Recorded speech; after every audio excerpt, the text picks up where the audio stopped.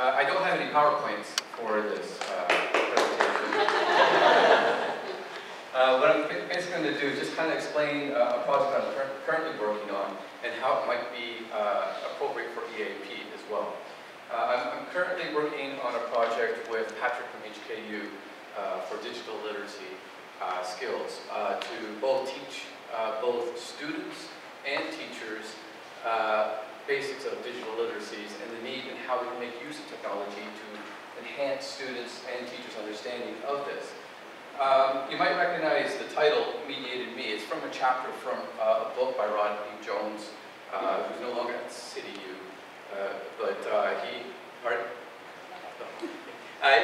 he published a book a couple of years ago, a few years back, called Understanding Digital Literacies. And that's the title of his first chapter, and I thought, oh, that's a great title, so I'm borrowing it for a course called Mediated Me, an Introduction to Digital Literacy. And what I try to do with this course is I try to teach through doing. So I'm making use of technology as a medium to teach these literacy skills. And the reason why we feel that it's important is because there's a lot of talk today about EAP, and a lot of the focus has been on reading and writing. But EAP, of course, is a lot more than that. Right? And current literature is suggesting that there's a growing need for students to understand the impact of digital media, because a lot more knowledge is being transferred through digital media. Right? Whether it's podcasts, websites, wikis, that sort of thing. And there needs to be a growing understanding of multimodality, how different modes of communication can form new forms of knowledge and how it has an impact on meaning.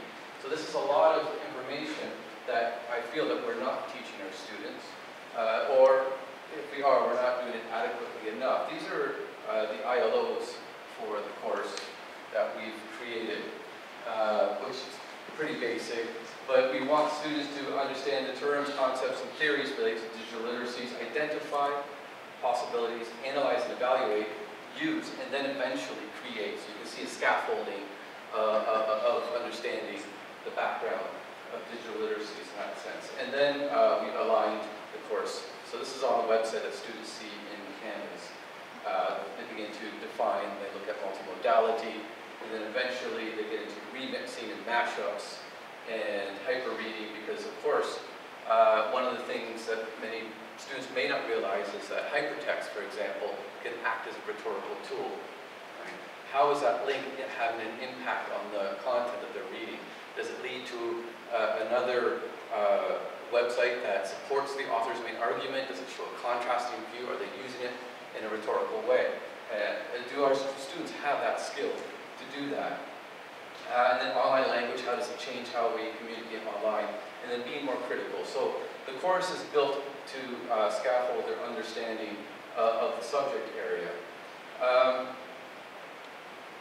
In relation to technology, the course is actually designed in a blended format. And I've taken my experience over the years looking at online learning, blended learning, and my work with Minerva, which is, oddly enough, called flipped fully online learning, where it's synchronous learning in a conferencing tool platform, but it's flipped in that they have to do a lot of activities before they come online. And it works quite well. So I've taken a lot of these strategies from these different courses and I've turned it into this flipped classroom, where learning objectives are clearly defined every week. They're given certain readings and activities they must do, from discussion forums to readings to videos, and follow-up quizzes to ensure that they understand the content before they come to the class. And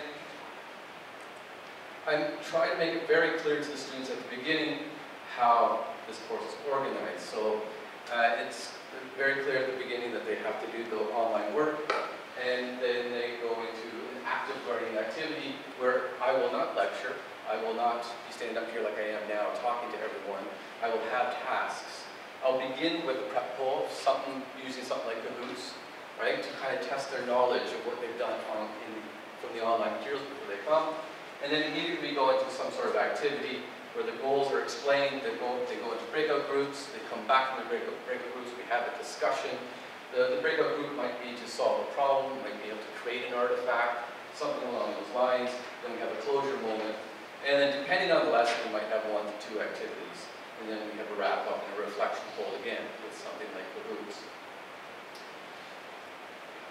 Again, what I'm trying to do is I'm trying to do with what I'm teaching. So to give you a quick example,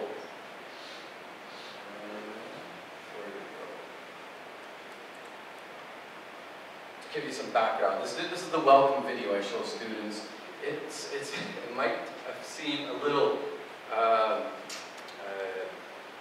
don't know, confusing at first, because what I try to do with this video is I try to have it so that later on in the course I can come back to it.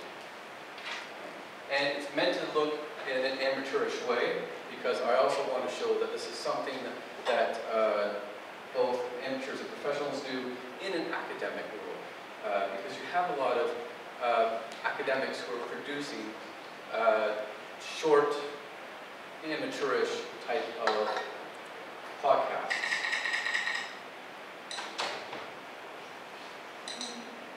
Do you find yourself longing for the apocalypse? I did. I was looking for a reason to live. Hello, welcome to Digital Me, an introduction to digital literacy. I will be your instructor for this semester. My name is Sean, and I'm really looking forward to meeting all of you. Alright, I won't make you watch the entire video, but I wanted to show that first part because it kind of gives a good example of what I'm trying to do in the class. One, there's a multimodal approach to the video. 2, it shows that anyone can just quickly put together a video. It didn't take me long to do this at all. 3, later on in the course, I teach a little bit about remix culture. And what we have there are snippets from different videos that they'll see later on in the course. Right, so I'm doing a bit of remixing throughout the course with different videos. Particularly that one where the guy was talking about being depressed. Actually, it's quite a funny video of someone imitating the genre of a medical medicine brand in the United States or North America. You might be familiar with these type of commercials. And medicine is nature, and how nature can solve all your bad symptoms. Right? And it's a very well designed video, and that they're taking different genres. And this is something that, and I'll wrap up now, this is something that the course does get at, in that we mix language, oral and written language, multimodal language, just images and gestures, and we also mix in conventions from different genres and our experiences. So sometimes our understanding of a lot of these digital artifacts comes from this mixture of our experiences, the conventions of the experiences, but also the genres and the ideas and the knowledge, and then the multimodal mixture. So this is one of the projects that we're working on right now. Okay, thank you.